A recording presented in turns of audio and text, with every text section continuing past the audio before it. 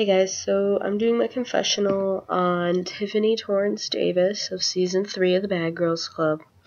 And basically what I have to say is the thing that up front most drew my attention to her was how professional she was when she came in the room. Like, at first I thought that was like a student observer or someone. I had no idea that's who was actually going to be talking to us, so I found that very surprising. How calm and collected she was, and how she was upfront about everything that basically went on during the time of the show.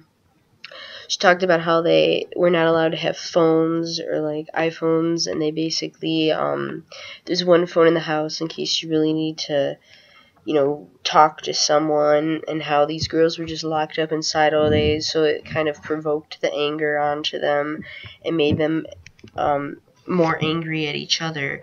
Like, the directors would propose a conflict and basically they would go along with it.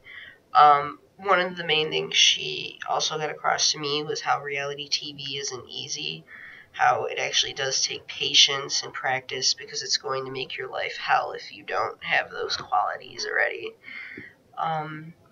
She also said that it negatively impacted her in her life because of the image on the show, and I think that was the message that got through me. Because if you're going to be on a publicly aware place like television, you want to have the most positive image, but what happens when they want you to act this negative role? It's going to affect your career for the rest of your life. So, yeah, that's what I thought.